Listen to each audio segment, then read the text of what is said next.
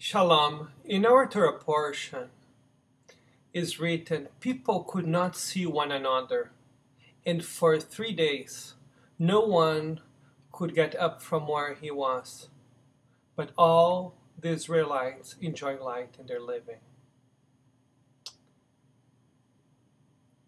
In our society, when we really want to punish someone, what do?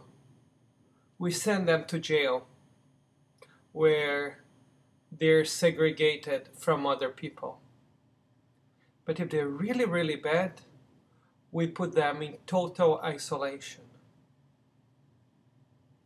God has noticed the need that people have to be with other people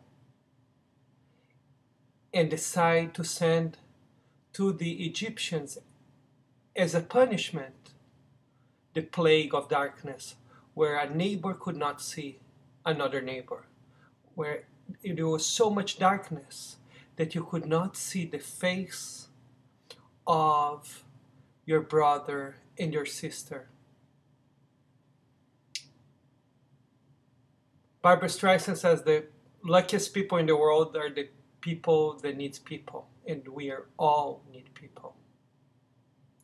Sometimes we're not able to deal with the challenges of living with other people or relating to other people.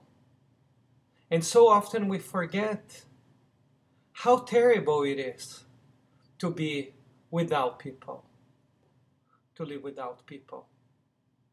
We do not value our relationships, we do not work on them, we do not do enough to make sure that we are giving as much as we're taking.